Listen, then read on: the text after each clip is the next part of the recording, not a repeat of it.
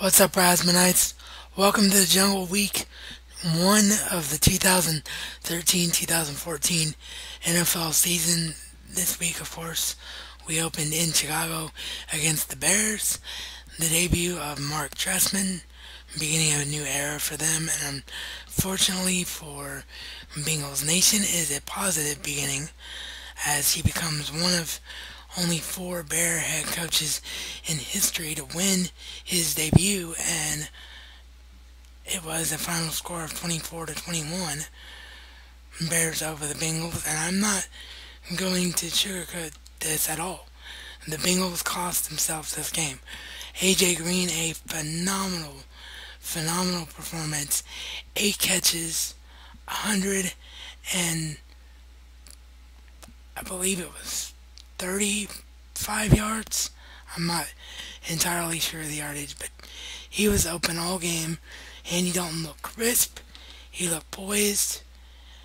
They had big plays on offense from Gresham, Tyler Effort, the number one draft pick of the Bengals this year, first tight end drafted this past off season, really showed up in the game. So offensively they were fine. But what happened?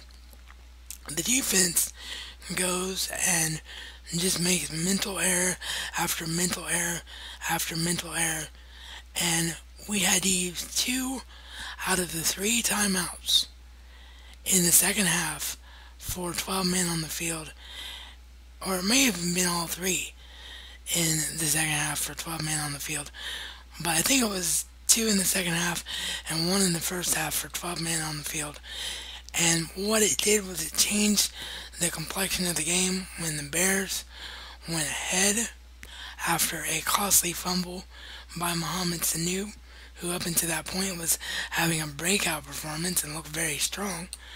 But after a costly fumble by Sanu, the Bears went ahead on a touchdown pass from Cutler. I forget who he threw to be honest with you.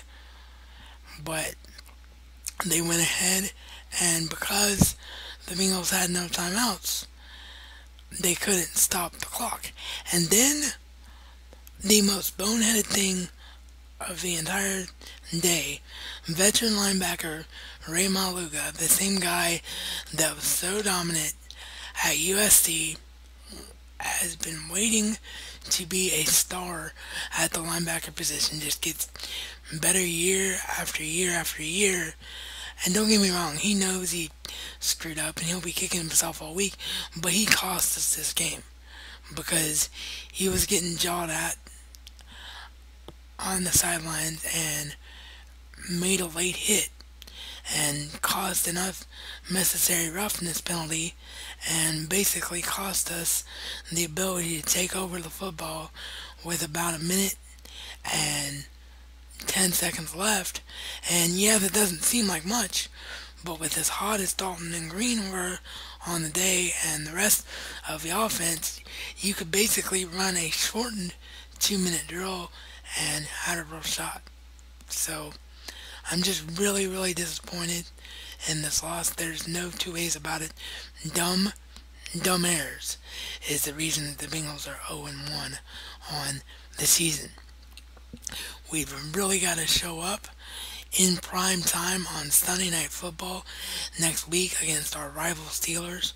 We've got to show up, we've got to dominate, and we've got to win in order for anybody to take us seriously. Or all that hype, HBO choosing us for the Hard Knock series, everything goes out the window if you don't learn from these boneheaded mistakes in week 1. And have a rivalry game in a national spotlight on Sunday Night Football in week 2, you can't ask for a better way to rebound. But you also don't have a tougher challenge. So for this series, I will see you all next Monday morning, as because it's a Sunday night game, I won't be able to get an immediate reaction up due to my physical condition for anyone that's never seen this series before. This is reality according to the Razman, And Razman style, it's not just a catchphrase, but a way of life. Don't forget Handi Enterprises Inc. Company contact information. Work directly for them. Please help them out because it helps me out. Down below in the description box, as well as my full screen referral link. And yes, that usually goes before the sign off, but as per usual with this series, sorry, because it's a sports series, I go with things unedited, so I can't change it for quickness. So I will see you all next time.